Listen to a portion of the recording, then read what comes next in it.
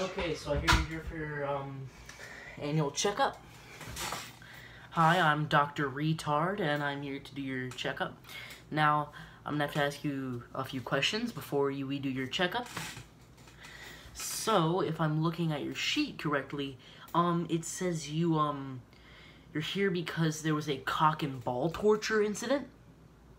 Yeah, we get that all the time here down at Retard Hospital. So what kind of cock and ball torture were you commencing in? Ah, ball busting. That's a common one down here.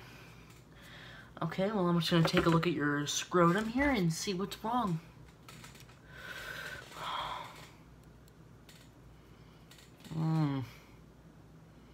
Alright, well, I'm definitely gonna have to remove one of your balls.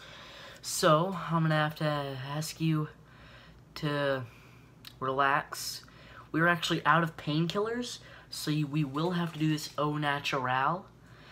So please reduce screaming to a minimum. Okay. I'm gonna have to get deep in here. Alright, I'm gonna have to hold your scrotum back with this clip here. Okay.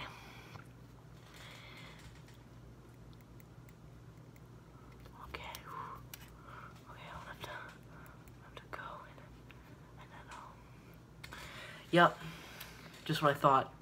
Red balls. This is a common one down here in the hospital. See, your balls have gotten so enlarged and red that they're useless at this point. So, if you do have children, which I doubt you will, they will come out retarded.